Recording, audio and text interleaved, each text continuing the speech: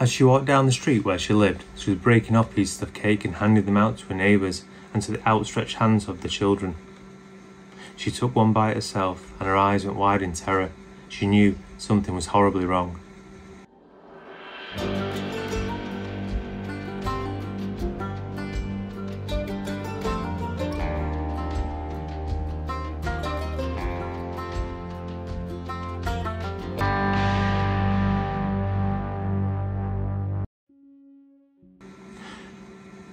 On the 23rd of June 1828, a young boy had spent the last few hours playing in the filthy cobbled streets of Ancoats.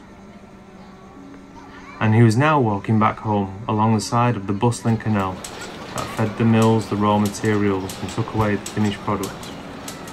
The city was always so loud and filthy. He carried on walking while he watched the men unload coal from a big barge when he noticed a woman standing in front of him. The young lad stopped,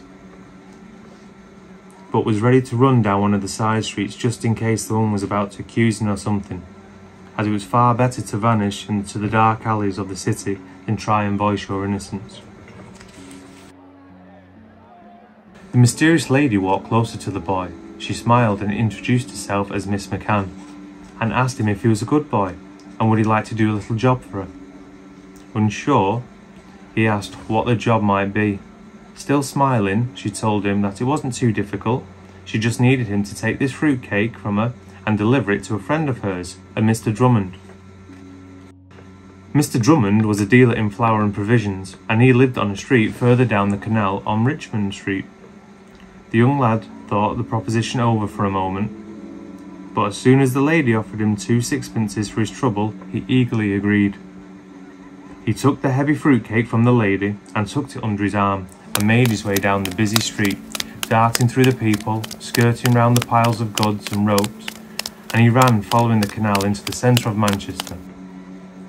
He saw a street sign for Richmond Street and ran across the cobbled road, looking out for horses and carts as he went. Making his way to the big wooden door of the house, he paused, just for a moment, rearranged his grip of the cake, and knocked on the heavy door. He waited, and then knocked again. After a moment, a lady came to the door. It was Drummond. The young boy handed her the cake and passed on the message he was told to say from Miss McCann, and that the cake was a gift. Now Miss Drummond couldn't put her finger on it, but something about this just felt wrong. She kept trying to give the cake back to the young lad, telling him that she had never heard of a Miss McCann, and nor had her husband, but the boy was insistent that the cake was for her and her family. And with that, he ran off down the street. Miss Drummond stepped forward trying to catch him, but he was gone.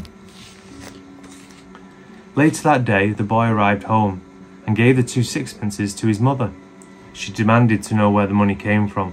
He retold his story of the mysterious McCann and the fruit cake, and that he delivered it to Miss Drummond, but his mother was having none of it. Not believing his story, she believed he stole the money, and she made her son take him back to see Miss Drummond to confirm at least part of this story. On arriving at the house, Miss Drummond looked pleased to see the boy again, and confirmed his story, but was still adamant that the cake was not for her or her husband. She handed it over to the boy's mother, asking her to keep it. Really happy with the day's fortunes, extra money for the household, and free cake, the mother wanted to share her good fortunes on the way home. She started to break off chunks of cake, passing them out to friends and family. News got around pretty soon, and she was mobbed by people with their hands out, particularly the local children. But things suddenly took a dark turn.